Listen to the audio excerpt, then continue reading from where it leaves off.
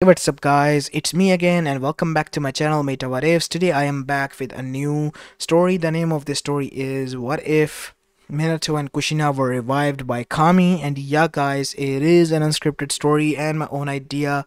Now before continuing this, make sure you leave a like and subscribe to my channel if you like the content of this channel, and follow me on my Apollo Uchiha channel as well, and make sure you check out the story that I uploaded there after checking out this one. As without any further ado, let's begin with our today's story. Our story begins in a divine room where we see three chairs on a round table, and the center of the table was a device that allowed the three people that were seated on this chair to see what was going on into the shinobi world.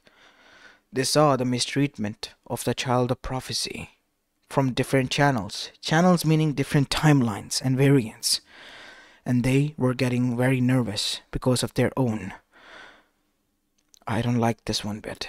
Our counterparts and their domains, their child of prophecy, they all suffered because of the people's arrogance and whatnot. That is true. And that poor child suffered. Well, we can't allow this to happen, said Yami. As Kami, then with wiping her tears, then said, "Of course, we need to correct this mistake." "I know where you're going with this," said Shinigami. "I have taken their souls in the form of a contract. You know that, right? I'm very, very strict on these things. I beg of you," said Kami, as Shinigami's eyes went. "Sister, what is this nonsense? You know that I wouldn't dare allow you to back to me."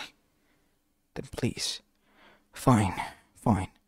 You're being too much sentimental, Nisan, but I will help you."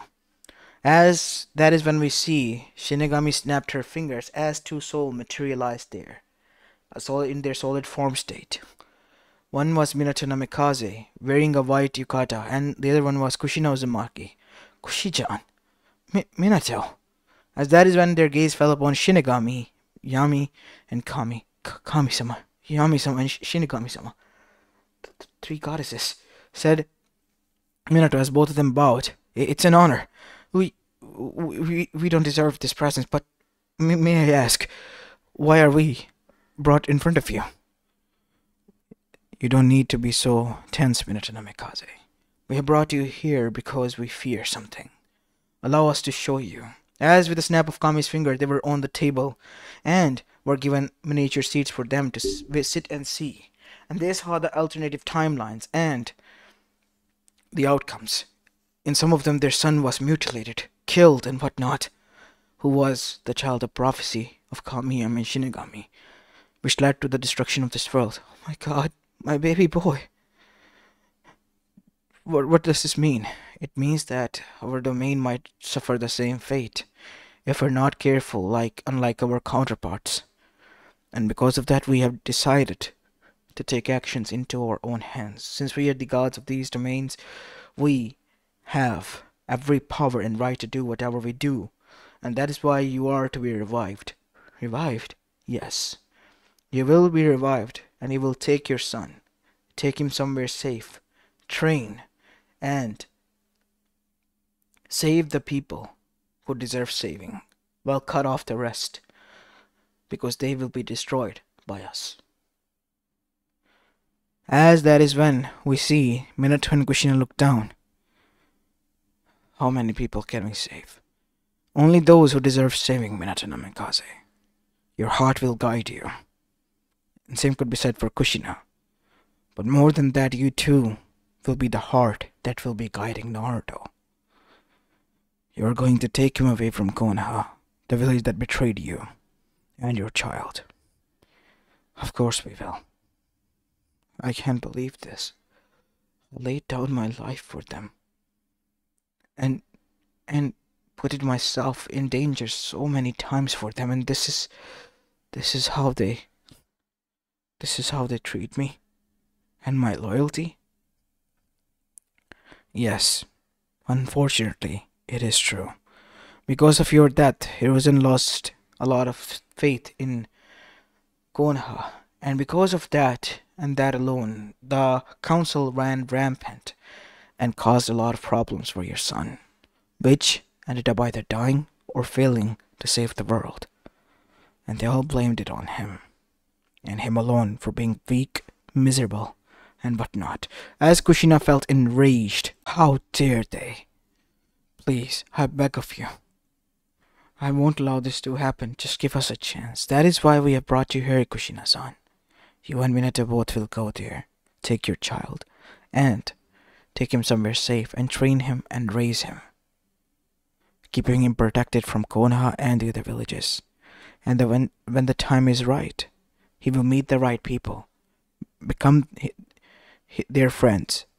And then he will save them. As now we see, without saying anything else, Minato and Kushina stood up, grabbed each other's hand and nodded, and they were engulfed with bright light. As back in Konoha, their graves literally ripped open because of the lightning striking down there. As out came from their caskets, as if nothing has happened to them, both Minato and Kushina, in white attire robes that they were wearing. And immediately both of them dashed at blinding speeds towards their home that has been hidden, even from Konoha. After arriving into that place, they saw that it was kept as it is, and there were a lot of bouquets, as they felt disgusted, showing their love to us while detesting our child. As now we see, Minato and Kushina arrived inside, as both of them changed their clothes and then looked towards one another. We're gonna pack each and everything. As after doing so, they all packed it into one small scroll, and then went towards the alleyway, searching for their son, because they knew that will be where they would find him. As Naruto was literally shivering under a cardboard box, because he had been kicked out of the orphanage, and was in a closed alleyway, behind the dumpster, as he was crying, and for the first time wailing, calling for his mother and father, if they were there. Ka-chan, To-chan, please come back. I promise I'll be a good son. Please. As now we see, Minato and Kushina stopped by when they heard these words and literally arrived there, with shaking hands and a heavy heart that was already filled with guilt so much that he was close to feeling even pain. Minato then said, Naruto? As Naruto crawled out as the cries were stopped, who is this? What do you want? We're here to take you, son. What? Please, don't hurt me, said Naruto. We're not here to hurt you, child. We're here to take you somewhere safe. You're our son. We adopted you, said Minato, as Kushina looked at him as if he has grown a second head. What? But I was kicked out of the orphanage. Not anymore. We took you in.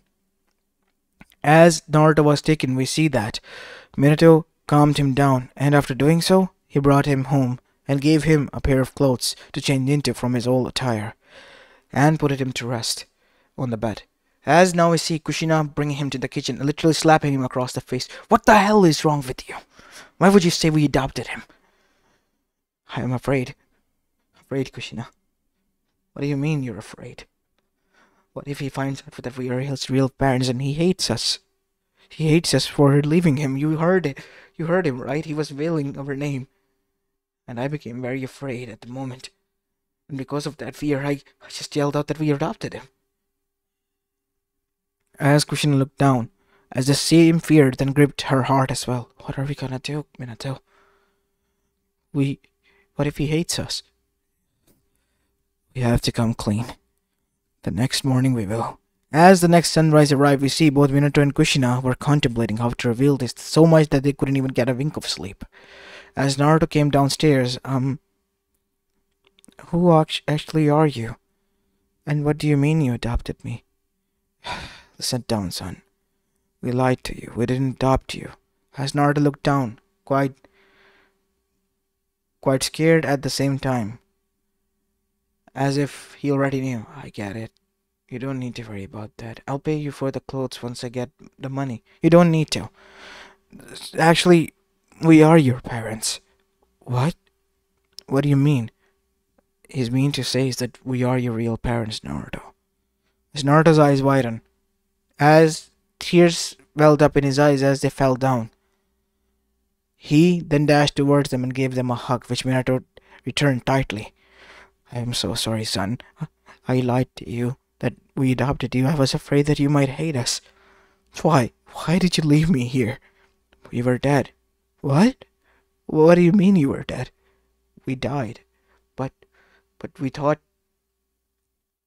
they would take care of you. As Minato then broke down, and the only thing he could say now any longer after seeing his son's condition was that he was sorry again and again and again while hugging his son tightly.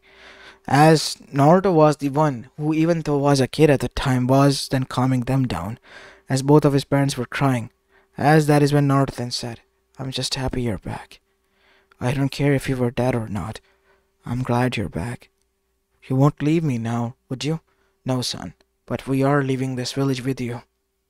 They have mistreated you for the last time, said Minato as he wiped his tears away. His face was red and so were his eyes, with tears and with rage. They will pay for what they have done. But not now. Right now we need to take care of other things. As now we see, Kushina was left with Minato as Minato began to walk across the village. He didn't care that everyone was gasping looking at him. As he finally stood in the center part of the council after bursting through the door. Minato. As that is when the others began to yell Kai, and some were scared and some even were drawing their weapons until most of them then saw, especially the Yuga then said, He is Minato. But how? I was revived from death by Kami, Yami, and Shinigami. Because you have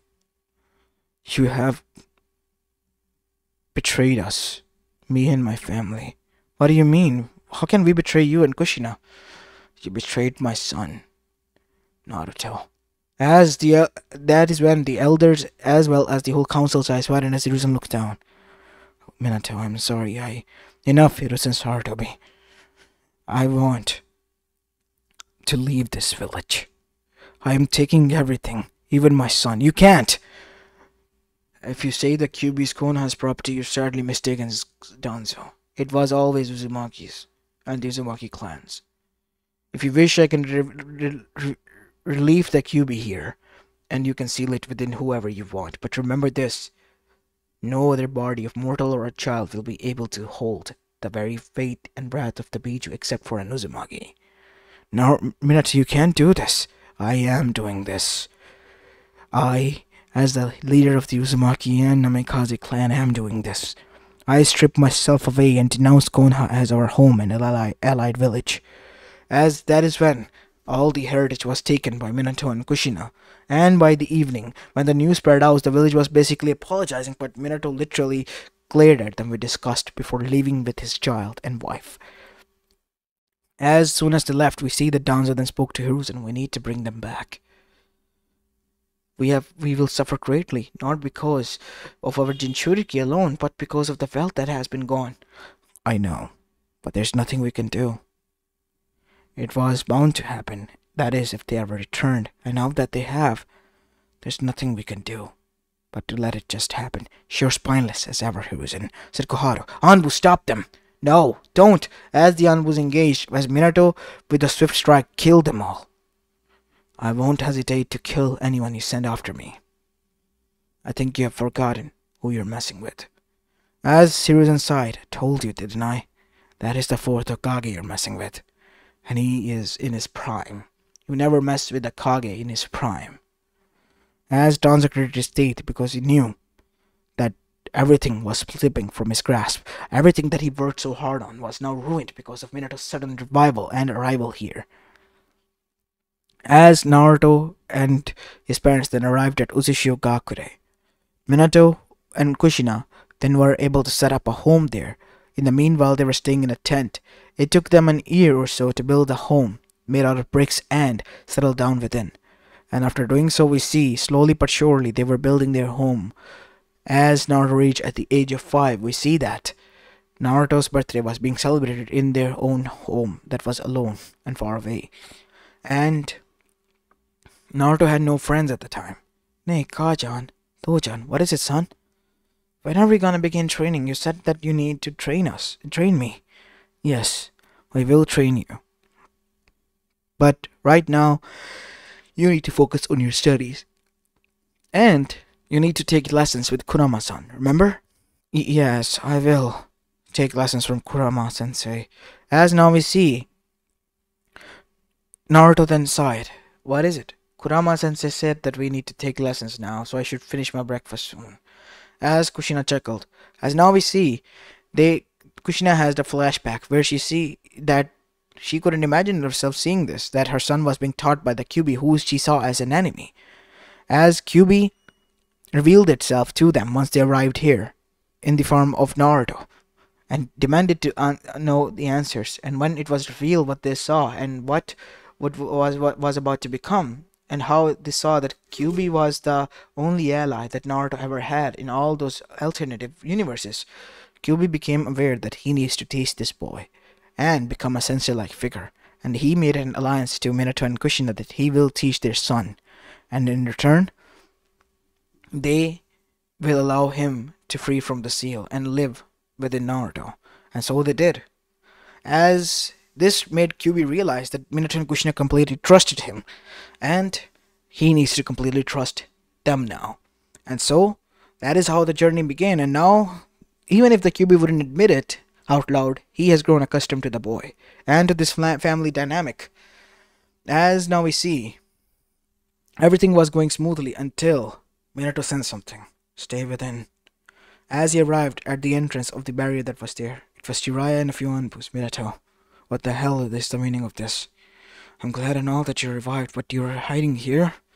It took me 2 years to figure out where you were. So what, Sensei? What do you want? Why are you doing this? Konoha is your home, kid. You can't just abandon it. I can and I have. Why? You're gonna just throw out your position as a Kage, the respect that the people gave you, and what about me? I don't care. Like you didn't care about my son, my wishes. Why should I care? You were my sensei. You were like father to me. And yet you abandoned my son, your godchild. I was just making sure that he was safe from the enemies from outside. What was about the enemies from within, Sensei? They were harming him. You know that, I know that, and he has suffered. He was cautious at the age of 3, goddammit, living in a cardboard near a dumpster in cold night when we found him. And I'm great that we did and saw your true colors. You're all destined to be doomed anyway. What? What do you mean? The prophecy that you all profoundly spoke of. He's the goddamn child of prophecy. What? You mean to say that Yes. He's the chosen one that needs to be trained by us. And you and the rest can go fuck themselves because I won't allow you anywhere near him. Anymore. Not anymore. After what I've seen. Minato, wait, calm down, we need to... No! Leave, Sensei! While I'm saying this with ease and peace, please, I don't wish to raise my hand against you. Fine. Fine. I will draw back for today. No, forever. Fine. You won't hear from us. As after that, Minato returned and entered the barrier. As that is when Jiraiya then said, looking towards the others, we're returning. But what about the others? We can't engage. Haven't you seen there is a goddamn barrier here? Try to get in. You'll be turning to nothing more than human smoothie. Is that what you want? Go ahead. Be my guest. As after they returned, the news spread out by Konoha to the rest of the elemental nation about what was going to happen. And if the child of prophecy was not trained, which was Minato and Kushina hugging over, there will be consequences. As what was supposed to be some of the allies of Naruto's were now everyone being greedy and wanting him to be the part of his village. So every other day, Minato and Kushina would have to deal with them, but they were okay with it. As Naruto was being trained now and raised by all of them. And as time began to pass by, Naruto reached at the age of 13 and was already capable enough of learning a lot of things and have avoided a lot of kidnapping attempts while visiting the villages nearby to restock their supplies. And not only that, he also has dealt with death attempts by the others, such as the ones with the black cloaks and red clouds on them. His sensei has warned them that they might possess the one person that was the cause of his parents' death. Naruto revealed this to his parents, and so did Kurama, as they already were aware who it was, and they were always waiting for a reunion. And that day came when Obito attacked Naruto. Obito stopped, and so he did. looking dead in his senses eyes. Why? You're being lied to, son. And why should I trust you? Don't. Just ask Zetsu who the Kaguya Otsutsuki is. And what is she to him? And what is the moon I planned in reality? If he doesn't tell, then ask your pain or Nagato with a Rinnegan to search through his memories, and then you will find the truth. That is all I'm gonna say. And out of the kindness of my heart, because you too have been betrayed by Konoha and by the very own people that you are with now. Sensei, why tell me this? Because I want you to see what really happens. I want to save you this time, Obito. As with that being said, Obito was left confused while Minato and the others left. And Obito returned back to the hideout where he went straight towards Nagato and spoke to him and called Zetsu. As soon as Zetsu arrived, he was captured and tied down by Konan the Paper Angels with paper strings and whatnot. As Pain arrived in front of him and extracted his memories, as he fell down behind Nagato. What did you saw? Said Obito. He lied to us. You monster! Every situation that we are in is because of him. Our world is doomed if we follow the moon I planned. Yaigo, his death was all because of him. I will kill him. Calm down, Nagato. Calm down. You mean to say that? Yes, Konan. Every misery that we went through is because of him. Can't you see, Obito? He is the source of all problem.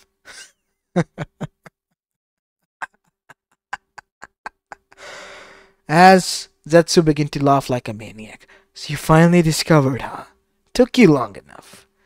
I thought I was being careful, but it seems that I wasn't. So, how did you find out about this, Obito? Tell me.